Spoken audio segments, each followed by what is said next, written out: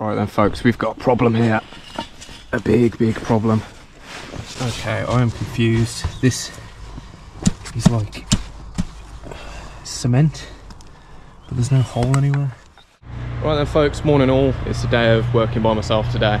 I've got this roof to do here. It's a lovely place around here. I've got all of this roof to do here. I think it's just this side I'm doing, and then I've got a huge communal area here, so it's this path that runs down. All of this, look how bad this stuff is folks. Absolutely filthy as normal. I love this time of year guys, everything's green, so it always looks really good when done. All through here, all through here. There's a lot more as well, it spans around all of this, and then we've got this large shared driveway here as well. I think I'm going to be doing this tomorrow, but it will probably be in this video, and there's more around the outside up there as well, so I might get this bit done today. But yeah, first of all, let's start on the roof. Let's go.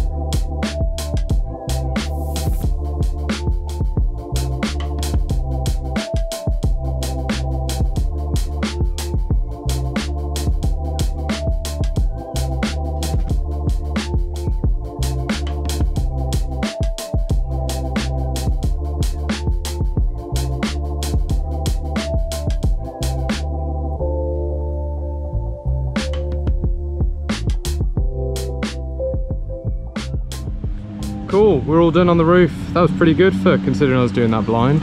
There's one little bit I can see that I need to touch up, but that's it. So yeah, check it out. Lovely difference, isn't there? Nice and clean house. So Kev's probably going to buy-side this tomorrow when he gets back. And in the meantime, I'm going to get started on all this now. Right then folks, we've got a problem here. A big problem. Check that out. It's not the only one either. Obviously this is all what I'm going to be doing tomorrow, but I'm going to start a little bit of it now. Water level is really high there. That's stagnant, so that's obviously got a big blockage somewhere as well. Looks similar on that one as well. That one might be okay. Oh god, this is going to make this job really difficult. Check this one. That one looks okay.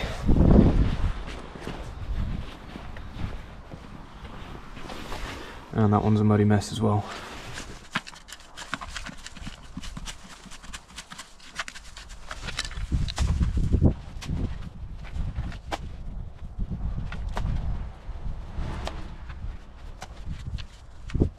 Okay, I am confused. This is like cement, but there's no hole anywhere.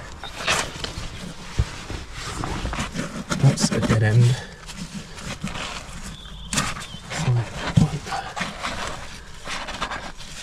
hell is going on?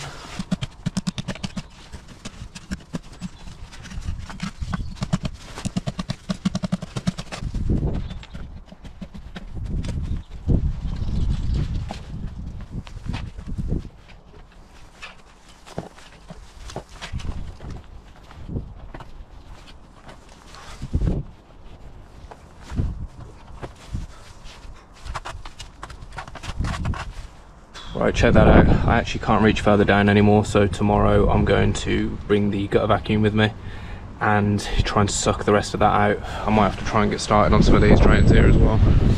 So what that thick layer was that I thought was concrete or cement, I guess it was sand, guys, and just dirt from probably the last time this was cleaned. So it's obviously such a large area, and if it was bad, they've just washed everything down in the drains and it's just caused all of this mess.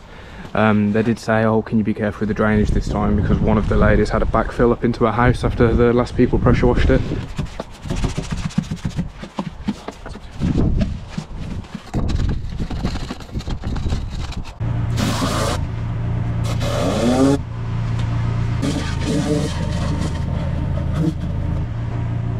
Right, I can't make heads or tails of it. None of them drain. It's like a pipe goes that way and then it bends out and it comes down below, so they just don't drain. They like recycle each other. So I don't know. I'm not a drain unblocker, guys, unfortunately. I haven't got one of them little camera kits. So basically I blasted in there and it just shot out the hole below it, so I just don't know where it goes, which is weird. It doesn't seem like, I don't know how to, if these are connected or anything.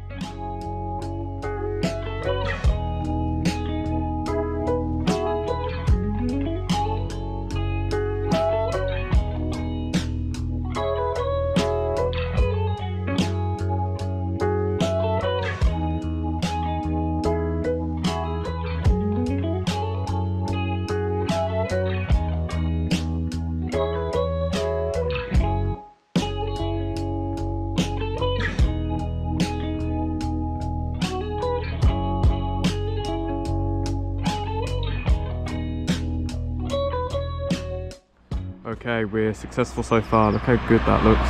Crazy, isn't it? Really lovely difference. Yeah, so we've got no blockages so far, so far so good. So I'm just going to do it in small sections like that. I really don't want to risk doing the whole thing and ending up with a massive puddle. So similar to that, I'm going to probably come down to about here next, stop, wait for the water to all flow out, let all the mud drain out, sweep all the mud up, rinse down, and then probably come up to here. I mean, this is going to be the hard part, so it's okay there because it's draining down towards one of the drains I can get open. But with this part, this is just going to drain all the way down to this bad one here. and that's up full to the brim, and I haven't even put any water in that one at all. None of that is me. So yeah, this one seems to be sustaining still. It's got like a little bit of a runoff into it, but it seems okay so far. But to me that looks like it's just going to overflow.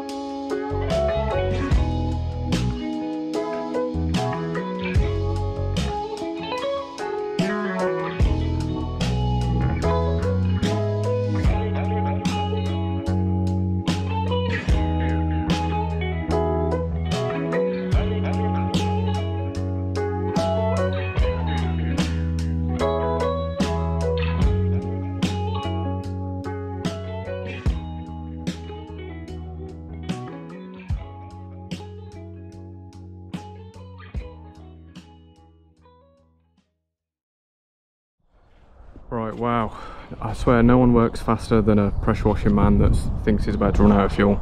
I've got a little bit more to do around this other side, so I'm actually going to have to shoot off and fuel up again. But yeah, wow, we got it all done, guys. We've managed to survive the drains as well. It was just a bit of careful planning really, and it has worked out in the end. They are soaking away slowly, so I just had to sort of stop start every now and again, and then it was fine. So yeah, oh look at that, loads better.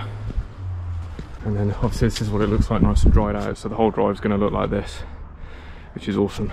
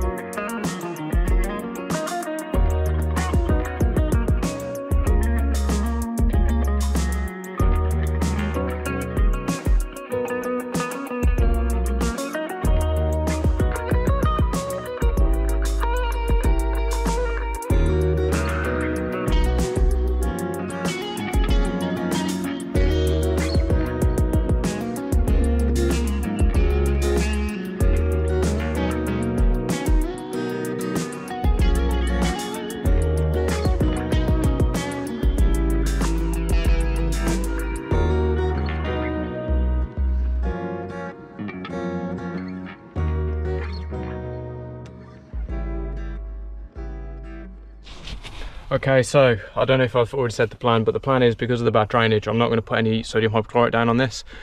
When we come back to resand this job in a couple of days, as soon as I get a chance, after it's been sanded, I'm going to spray 50-to-1 ratio of biocide on it. So what that's going to do is it's going to kill off any of the moss still left sort of like under the bricks and stuff, and it will help shift the black spot staining over time. Again, it won't be instant like bleaches, but it will work over time, and it will probably be a bit of a long lasting effect, to be honest, as well. So right, I forgot about the scaffolding. Do you think we're going to fit? I've got like the bags and everything of muck here. Kev's off sick, you see, so he's been off sick for the past couple of days, so usually this goes in the other van, but he's ill, so I'll try and put it in there. Oh no.